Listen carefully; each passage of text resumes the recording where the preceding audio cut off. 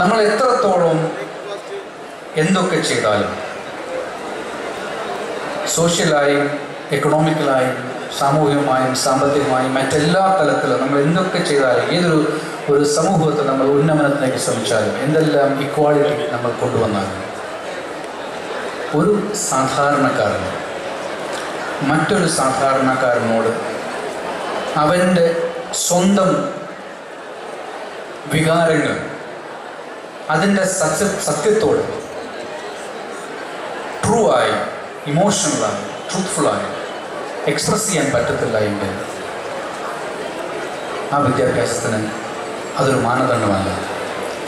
അത് കഴിയുക നിങ്ങൾ ഭാഷ പഠിക്കുമ്പോഴാണ്. യഥാർത്ഥ വികാരം കൈമാറാൻ ഭാഷ സ്വായത്തമാക്കുമ്പോഴാണ് യഥാർത്ഥ വിദ്യ കൈവരുന്നത് എന്നാണ് ആ പുസ്തകത്തിൻ്റെ പ്രധാന പ്രതിപാദ്യം. ആ പുസ്തകത്തിന് കാതലായിട്ട് വെച്ചുകൊണ്ടാണ് 80കളിൽ യൂറോപ്പിലെ വിദ്യാഭ്യാസ സംസ്കാരം മുഴുവൻ മാറ്റിമറിച്ചത്. ഞാനിത് പറയാനുള്ള കാരണം ആ പൂനെയുടെ മാർക്കറ്റിൽ നിന്ന് ഞാൻ ആലോചിച്ചത് ഇത് മാത്രമാണ്. പിന്നീട് ഉള്ള എൻ്റെ ഒരു വർഷത്തെ ശ്രമം എങ്ങനെ ഞാൻ കടന്നു വന്ന ചെറിയ ഗ്രാമം, ചെറിയ വീട്, ചെറിയ സംസ്ഥാനം ഇത് കടമ്പ കടക്കാം എന്നുള്ളതാണ്. അതിനു വേണ്ടിയിട്ടുള്ള ശ്രമമായി.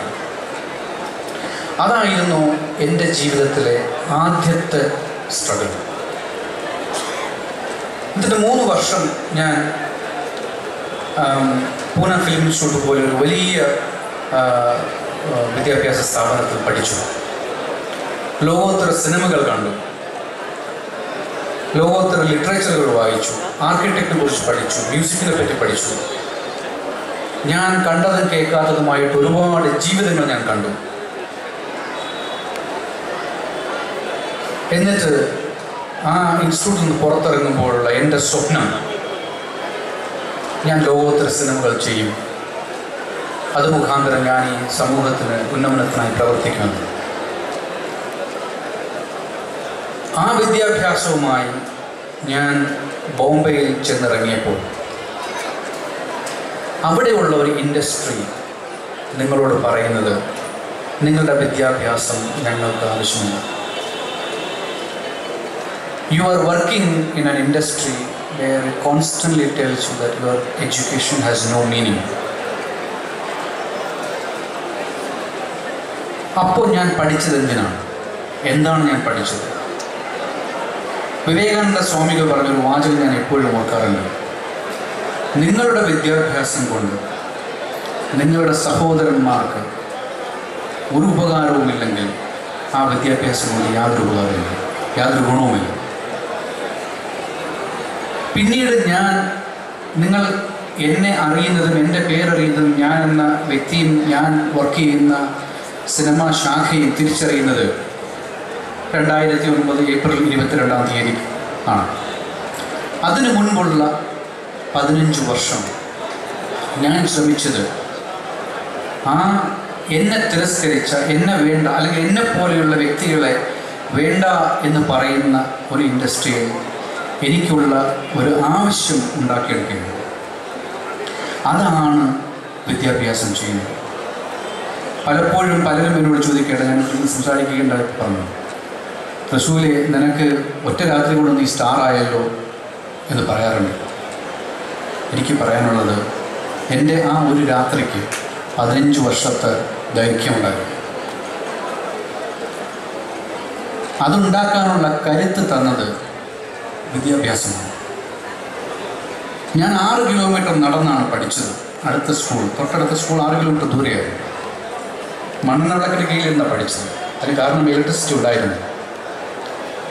ഇത് ഞാനൊന്നും ഗ്ലോറിഫൈ ചെയ്യാൻ പറയുന്നതല്ല. ഇന്ത്യയിലെ 80% ജനങ്ങൾ ഇന്നും ഇതേ അവസ്ഥയിലാണെന്ന യാഥാർത്ഥ്യ ബോധം നമുക്കുണ്ടായിരിക്കുന്നു.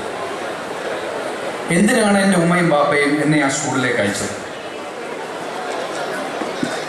ഇന്ന് എൻ്റെ മകനെയും മകളെയും 2 ബ്ലോക്ക് അകലെ, വീടിൻ്റെ 2 ബ്ലോക്ക് അകലെ ഉള്ള സ്കൂളിലേക്ക് അയക്കാൻ ഞാനൊരു കാറിൽ ഡ്രൈവറെ ഏർപ്പാടാക്കിയിരുന്നു. ഇന്നത്തെ എല്ലാ മാതാപിതാക്കളും ചെയ്യുന്നൊരു കാര്യമാണ്. നമുക്ക് കിട്ടാത്തതൊക്കെ നമ്മൾ നമ്മുടെ മക്കൾക്ക് കൊടുക്കുക എന്നുള്ളത്. ഞാൻ ആലോചിച്ച് നോക്കിയത്, കേരളത്തിൽ എൻ്റെ ഉമ്മയും ബാപ്പയും പോലെയുള്ള എത്രയോ മാതാപിതാക്കൾ കുട്ടികളെ വീട്ടിൽ നിന്ന് പഠിക്കുവാനായി പറഞ്ഞയക്കുന്നു. ഇത്രയും ദൂരം അവർ ഒറ്റയ്ക്ക് പോകുന്നു. എന്താണ് ഇതിൻ്റെ പിന്നിലെ ചേതോടുക? ഒന്ന് മാത്രമേ ഉള്ളൂ, അറിവ് സ്വായത്തമാക്കുക, വിദ്യാഭ്യാസം കിട്ടുക.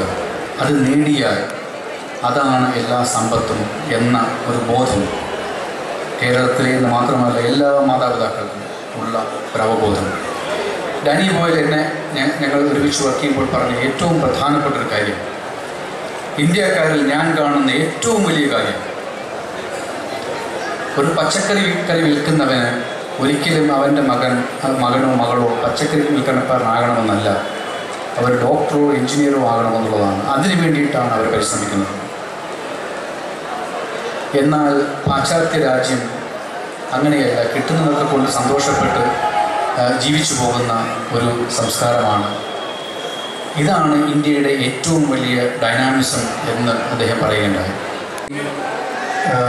MSM അലുമിനായി നടത്തുന്ന ഈ വലിയ ആഘോഷത്തോട് പങ്കുചേരാനായി ഞാനും എൻ്റെ ഫൗണ്ടേഷൻ, റസൂൽ പൂക്കുട്ടി ഫൗണ്ടേഷനും MSM കോളേജിൻ്റെ അലുമിനയും ചേർന്ന് RCCയുമായിട്ട് യോജിച്ച് ഒരു ക്യാൻസർ ഫോർ ലൈഫ് കെയർ 100 പേർക്ക് ക്യാൻസർ ഫോർ കെയർ കൊടുക്കാനുള്ള ഒരു തീരുമാനം ഞാൻ ഇതോടൊപ്പം എൻ്റെ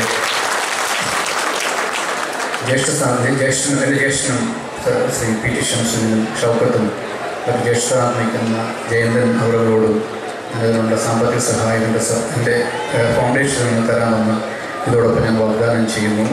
എന്നെ വിളിച്ചതിലും ഇവിടെ നിങ്ങളെല്ലാവരെയും കാണുവാനും സന്തോഷിക്കാനും കഴിഞ്ഞത് വളരെയധികം സന്തോഷം. നന്ദി, നമസ്കാരം. സ്വപ്നം കാണാൻ പഠിപ്പിച്ച, ജീവിത മൂല്യങ്ങൾ പകർന്നു തന്ന ഈ ക്യാമ്പസിൻ്റെ ഗൃഹാതുര ജില്ലകളിലേക്ക് പറന്നിറങ്ങിയ റസൂൽ പൂക്കുട്ടിക്ക് 1000 നന്ദി അർപ്പിക്കുന്നു. CS Sadasivan MLA.